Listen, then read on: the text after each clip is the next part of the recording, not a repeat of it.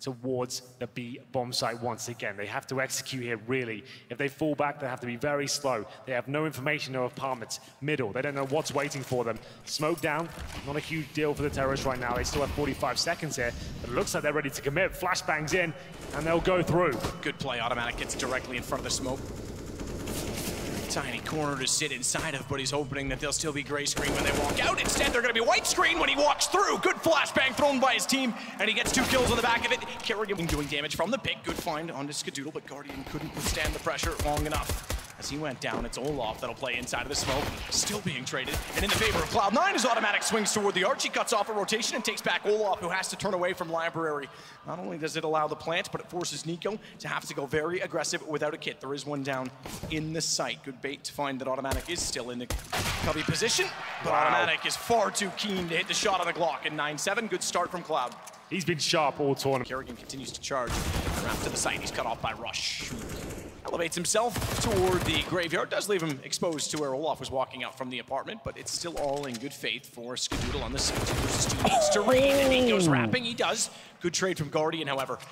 And he'll go for the safest plant possible, and rightly so, because it's not exactly what you'd expect coming from Library. Does Guardian read this? He has no idea at all as to where Automatic is, but plays it slow enough that he finds him sneaking into the sights, and it's the round to Faze. Well, there we go. But a stack inside of the site.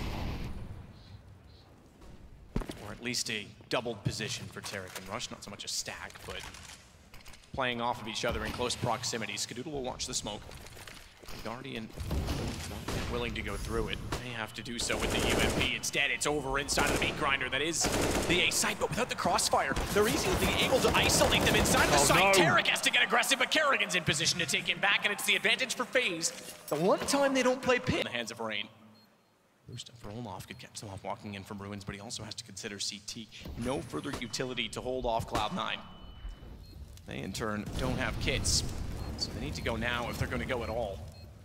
Tough decision to make. In fact, they're letting this go very, very late. Rush with 1 kill, traded by Kerrigan, and Rain's going to shut it down. No chance in winning the round at this point in time. As Tarek's locked in the corner, he'll lose his gun. Rain makes damn sure of it. Well, there we go. Rain finding some form there as Cloud9 with the pin. As Tarek does hit him go towards middle. Can he do it again with the USB? He gets 2. Can't find the 3rd, but the damage has been done. Certainly has, because he's opened up the arch side. 4 players of Cloud9, they're all still alive, are so far removed from the action, having stacked up the quad side, that Stewie now has to have a brilliant moment of individual skill, and he's shut down immediately by Kerrigan. That's going to allow for the bomb plant. Yes, still the advantage to Cloud9, but that's taken back by Rain, who gets aggressive. Tarek quickly and accurately removes of him, much to the